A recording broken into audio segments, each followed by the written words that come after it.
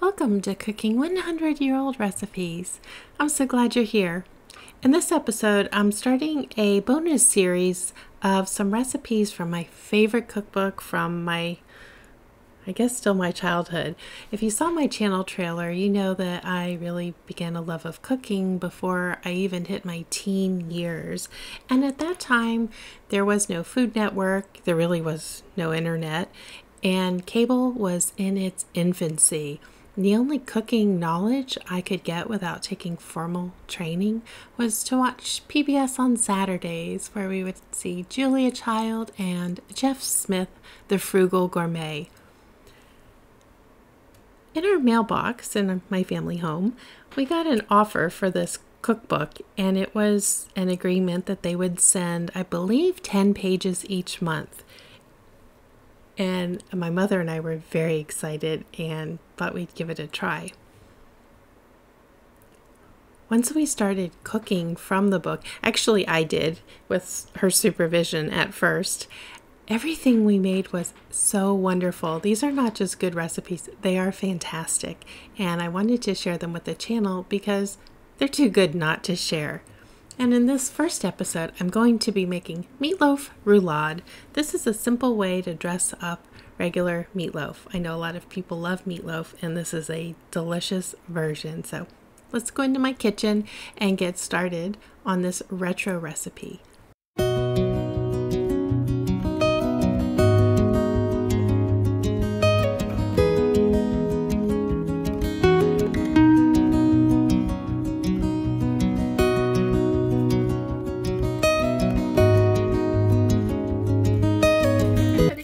With the meatloaf roulade, I'm going to make the carrot and onion puree. I'm going to get these carrots peeled. It's about 2 pounds of carrots to make enough puree to fill the meatloaf.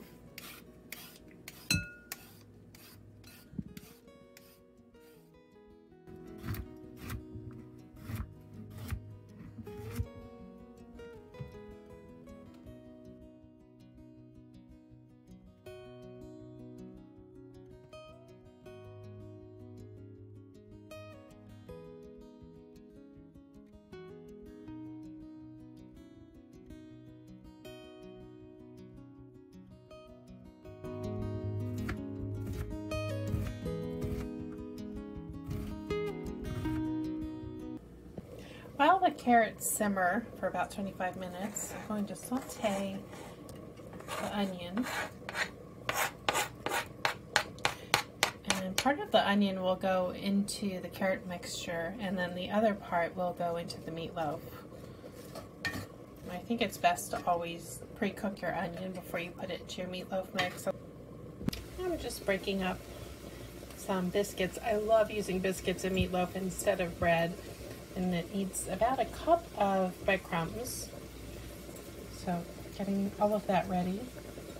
So all the seasoning and breadcrumbs will be mixed first, including the egg, before adding in the meat to give it, to make sure it gets really well combined when you do it in that order.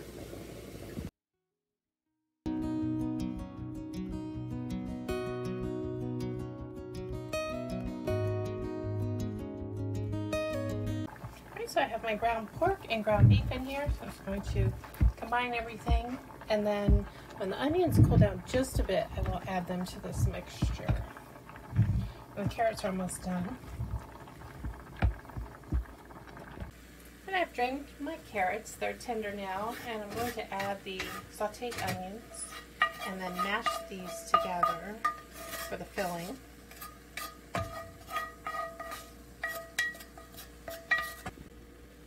Season it with a little bit of salt and pepper so the filling tastes just as good as the meat mixture. And I'm going to mash with the immersion blender.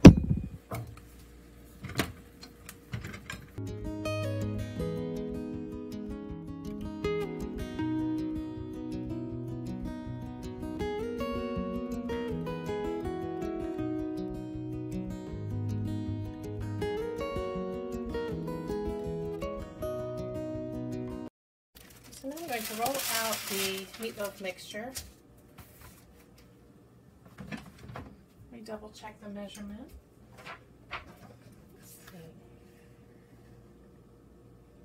14 by 10.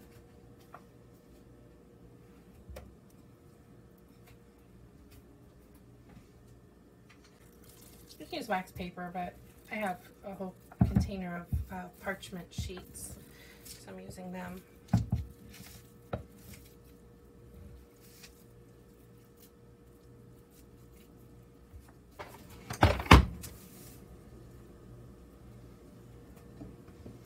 Put my fingers.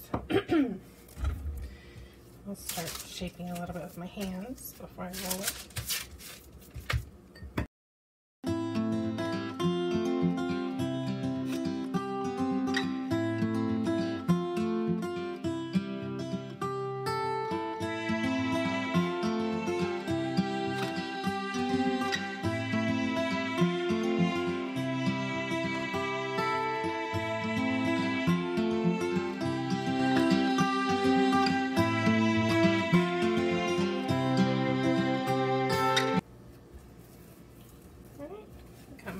Just about there. Okay, 10 and okay, perfect.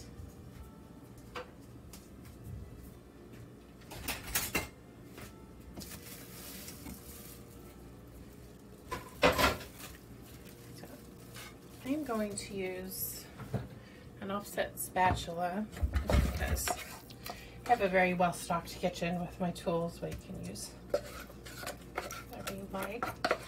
And then evenly space the carrot puree.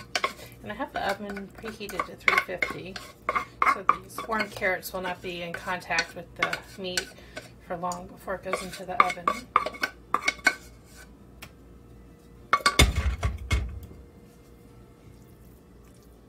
Just like you would do if you've ever done a jelly roll cake.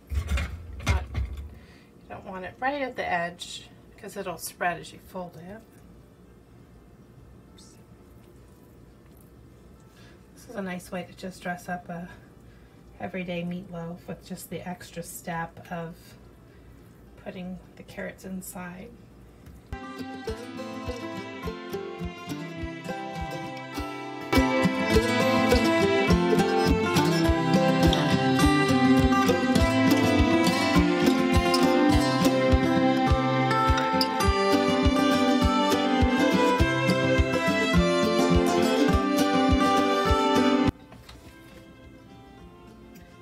Gets rolled from this way forward. It's always heavy.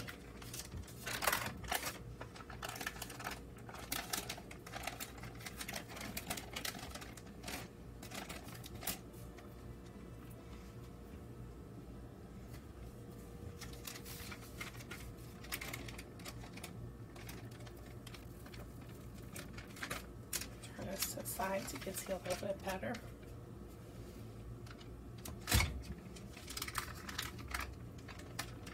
I'll just bring this way. And I'll seal it when I put it down on the baking pan. Alright, so I have a foil-lined baking pan, and this is the Reynolds, what is this? The non-stick, if you can find this. Sometimes this is just a really great foil to have. Alright, so get this transferred on my pan. Actually, this is my same size. I'm going to just flip it like this.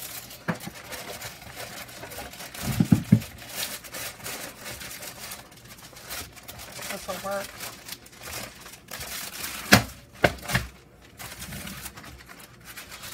Shimmy it over a little bit before I put the glaze on.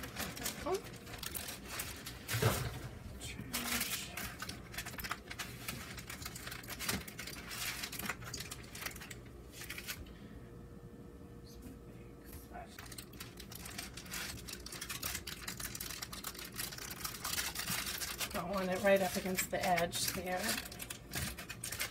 Okay. Alright, so now I'm going to make the glaze. So the glaze is dry mustard. Let me see how much. 1/4 teaspoon. Ketchup. About 1/2 cup.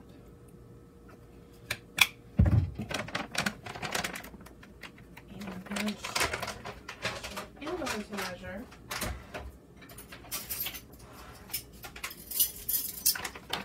so it doesn't come out in a big clump.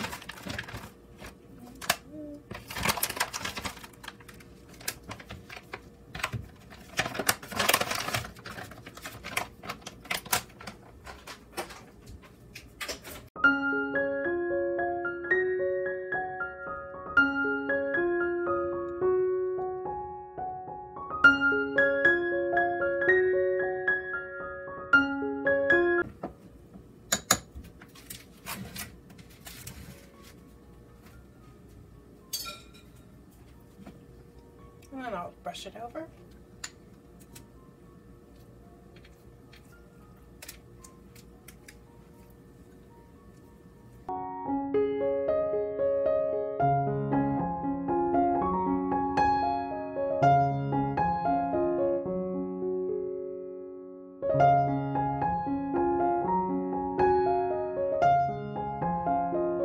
Alright, so now it's going to go in the oven and bake for, let's see, let's bake for an hour.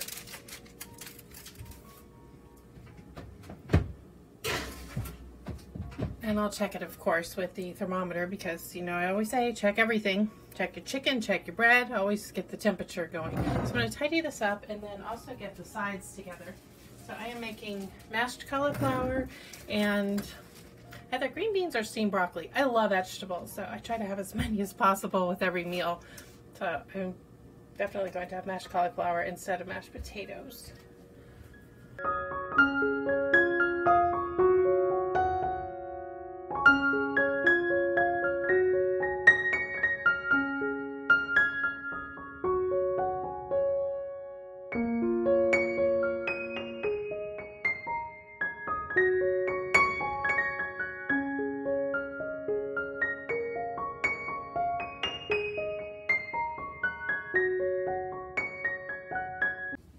I let this cool for a good 30-40 minutes before I cut into it, otherwise it would just lose its shape. Take a piece. Give it a taste, I'm sure it's delicious. Why wouldn't it be, right?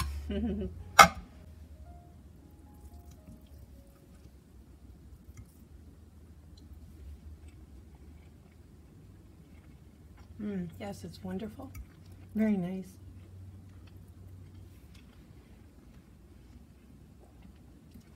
Yum. Such a wonderful comfort food and a tasty way to make a meatloaf.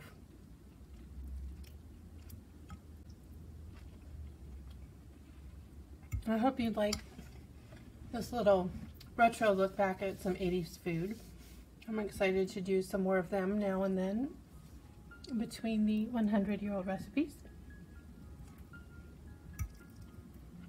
I will see you in the next video.